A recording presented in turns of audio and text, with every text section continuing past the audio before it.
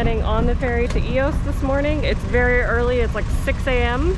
But this is a normal time for a ferry to leave. So today I'm going to kind of show you what the ferries in Greece look like, what the inside looks like on our way to Ios.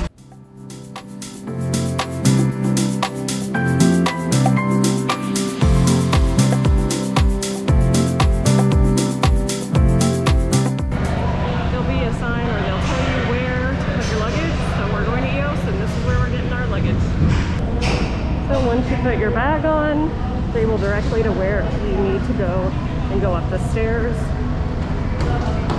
to get on. But be careful of the cars, because cars are getting on when you're getting on. It's not a separate thing.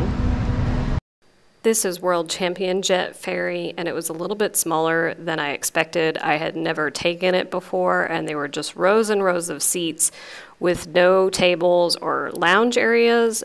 There were up in business class tables, and there were some in what I think they call platinum class in the back, but that was it. So it made sort of for a long ferry ride. Fortunately, even though we had bad weather, it was pretty smooth sailing.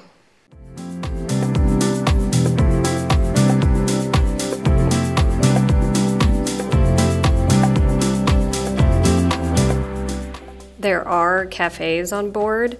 They offer the basics, but it is kind of expensive, so if you're watching your money, get something before you get on the ferry. It's still raining on the way to the islands, but we've checked the weather forecast and it's supposed to be nice once we get to Ios. But yeah, this is unusual for June. It's not usually rainy and windy like this. I will say that the SeaJets are the fast ferries, so it's a little back and forth rocky. So if you get seasick easily, I suggest taking the slow ferry.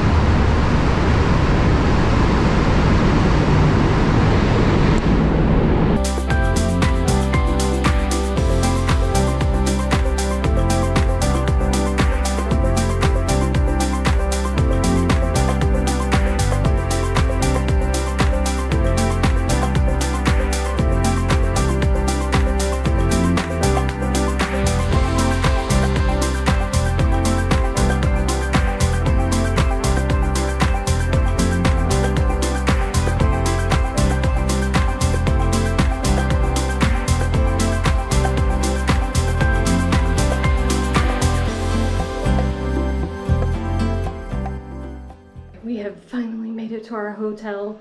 I stay in this hotel every time I come. It's called the Kritikakis Village Hotel. Part of the reason I stay here is because of this amazing view. So there's a beach over there, and over there, that's where the sun will set. I stayed here once for a month, a couple of years ago, and that was my room. Very nice. But this time I'm staying with my friend, so we got a room that has 2 double beds in it, and this lovely sofa, which could actually be another bed. And then 2 beds up here, nice little closet area, and there's a little kitchenette, which is very useful when you're staying in a place a little bit longer, and the bathroom.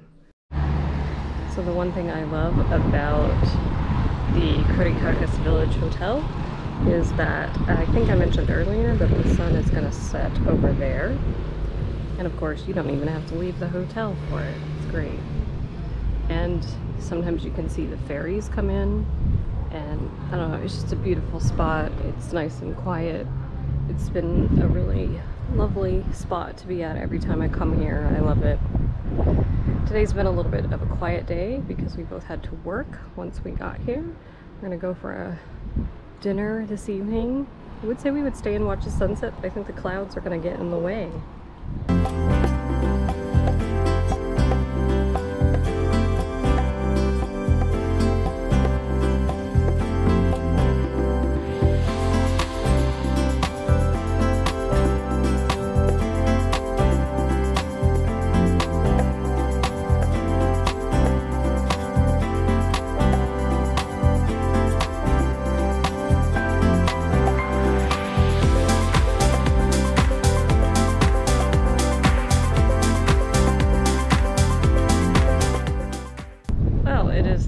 Day. I've done some work this morning and now I'm out for an afternoon walk. Fortunately, the hotel is right near one of the beaches here in Ios, so I thought I'd come show you Yalos Beach. As you can see, it's a really nice sandy beach. The water's a little bit shallow for a ways, so it's good for kids, or maybe you just want to walk in the water and you don't necessarily want to swim. The waves only get big when the ferries come. They're not big all the time. One of the other big beaches that we'll probably go to later in the week does. So this is a nice option if you're staying in the port area and you don't want to go all the way to the other beaches. And there's plenty of little beach bars and cafes. You can rent an umbrella and chairs. It's pretty cheap. And some of them will allow you to sit in them for free. If you buy food and drink or something, they'll tell you what they want you to do. It's a great place to watch the ferries come in. I just saw one of the ferries make the turn, I think. I think he was turning in and not leaving, but I haven't seen him come around the corner yet. So this is the main part of Ios, so this is the port.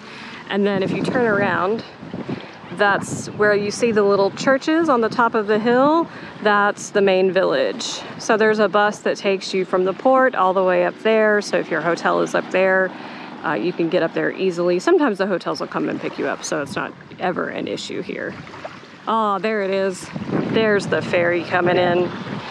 So if you're sort of a boat geek like me and you like to watch the ferries and the sailboats come, and you want to be on the beach, this is the spot. If you don't want to be on the beach, then you go sit in the port on one of the restaurants. Oh, nice. As you can see, the water is nice and clear. It's a little cool, but it's starting to get hot, so it feels really good. I'm just gonna watch the ferry come in now.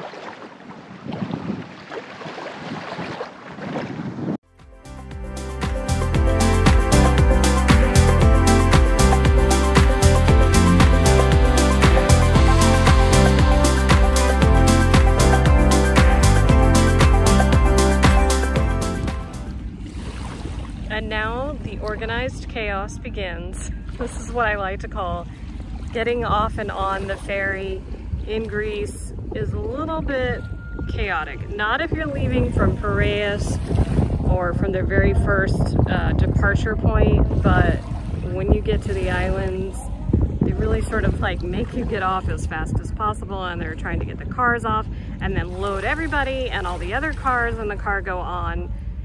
So it can be a little chaotic, although there are a lot less tourists right now, so it's still not so chaotic as it can be. Although, there seems to be a lot of people getting off on this ferry compared to like how many people got off on my ferry yesterday. Oh, there was the cars. Blue Star ferries also are bigger than the slow ferries, so they hold more people, they hold more cars. I like them better than the fast ferry. So as you can see, the sunset is not as spectacular as it normally would be here in Ios, but it's because we've had clouds this evening, but it looks pretty great either way.